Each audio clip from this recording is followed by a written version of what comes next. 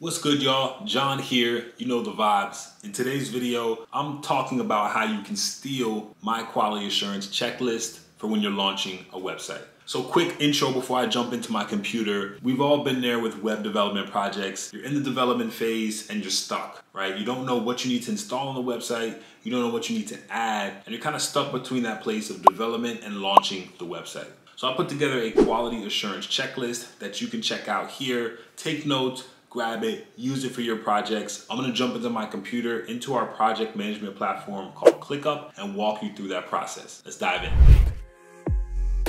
All right, y'all, so I am using the Arc browser. I have two windows up here. The one on the left is for a project. I'm gonna show you the quality assurance checklist. I won't go through all the specifics just because the checklists are pretty long-winded, but I want you to have a list that you can work from to go ahead and get this done. Also on the right-hand side, I've just got a website example, the video game that my son and I are working on, just as an example. So here, I've got my list here. I'm gonna go down to web quality assurance. I'm gonna click that, and I'm gonna walk you through the action items. We also have SOPs for all of this in our course, the Web Design Studio Accelerator. If you're interested in that, comment is below. But again, you're still gonna get a ton of value from this. So when I hit action items, these are the main things that we set up on any website that we work on. So on the right-hand side is Webflow, platform used for website build-outs. And so update titles and metas. We update all the titles and meta descriptions on each individual page of the website. I'll show you what that looks like in the designer so you can kind of get a general idea. Again, this is specific to Webflow, but you can use this for WordPress, Shopify, Squarespace, any platform that you're using as well. So update titles and metas.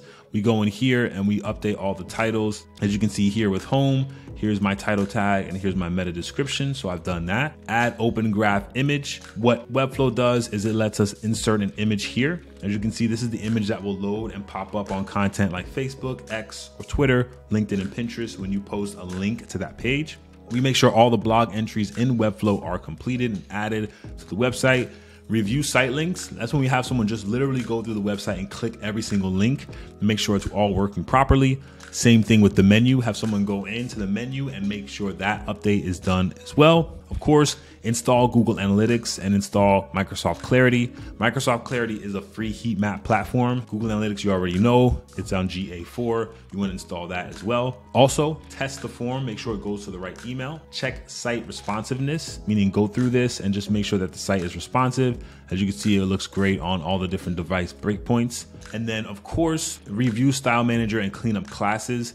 We always do that as well. In settings, you'll be able to see that here, and you can go ahead and clear that and make sure that the website is doing that properly. You can go here to interactions, hit clean up, and then it'll delete any unused triggers or actions there also. Remove Webflow branding. This is specific to the Webflow platform, but they'll have made in Webflow towards the footer. So you want to make sure you turn that setting off as well. You can do that by going into general, scrolling down here and just turning off that branding. You also want to back up your website. I always like to back up the HTML, CSS, and just all of the website files. So this is really easy to do in Webflow. I'm gonna walk you through this process. So once you're in the designer, you're gonna go to here. You can see HTML, CSS, JavaScript, and all of the assets. And then once that loads up, you're just gonna hit a prepare zip and it's gonna zip all these files up for you. Then you can download that and just put that on your Drive folder or the cloud or wherever you wanna house those files. Now you've got a backup. You can also download the CMS. This website doesn't have a CMS, but you can go into the CMS collection and download those as Excel files, as CSV files, sorry. And then just backups into backup and add it to the year folder. That's all more interior. So this will get you in a great spot. We also, as a bonus, have another checklist here called the SEO Quality Assurance Checklist, where we just do all the on-site SEO for the client in preparation of going live, setting up 301 redirects, right? So making sure that all of the URLs redirect to the new locations, setting up hosting and connecting the domain. Actually, let me delete this one here. I think that's a duplicate. Delete unused style elements, which is all interior on the website. Label all images and alt text. Make sure they're all labeled properly. Auto generate sitemap, that's a setting in Webflow that you can create, and then set up Google Search Console. I won't go into details and specifics regarding Google Search Console, but this allows you to submit your website to the search engines manually, so that way Google and other search engines can scrape your content and index your newest stuff. If you all want, drop a comment below. I'll make an additional video just for our SEO quality assurance checklist and walk you through that step by step. but I really wanted to focus on the main quality assurance items to help you get your site live and ready to go. Again, you can get this and the SOPs and deliverables in my Web Design Studio Accelerator. Otherwise, just grab this list and use this in your website build-outs. I hope this was helpful, y'all. Thank you all for checking out the video content. Make sure you subscribe, drop a comment below if you have any questions, and I will see y'all next week. Peace.